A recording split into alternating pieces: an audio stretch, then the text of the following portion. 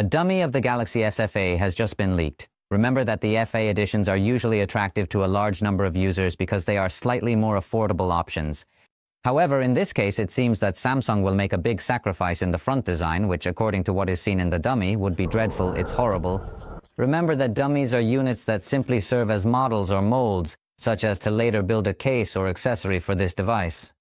So, this information has been leaked by X-Link 7.1 medium called Teleprompter, although it is a metallic dummy, where you can generally see what the design would be like. Obviously, it would keep the same 3 cameras on the back that we've seen forever, but as I mentioned, what stands out the most is that the front would have excessively thick bezels.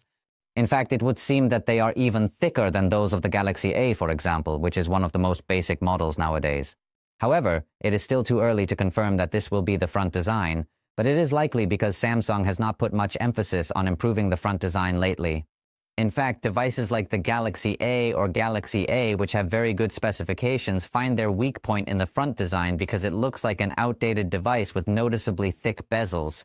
Although this would obviously allow them to reduce costs because they don't need to integrate such advanced screens capable of having these thin bezels, it would evidently make the device look quite ugly.